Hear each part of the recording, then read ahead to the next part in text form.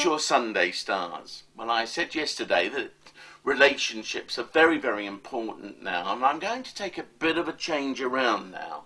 as well, because with the moon in the sign of Virgo, which is good for you because it's earth with earth, then one area which you should be considering is how you can grow mentally, how you can go places and see how the other half lives. The world is a big place, and with these kind of stars it beckons, but there's also a part of you that puts blockages, obstacles in the way, or we can't go because of the kids, or we can't do this because who's going to look after this or that or the other. You've got to stop that, because you need to concentrate on one person only, and that's the person in your life. The other person you've got to concentrate on is you. Okay, and it's what you two want that matters, because if you're going to get the best out of relationships and the best out of each other, then you've got to put each other first and not allow other people to manipulate the situation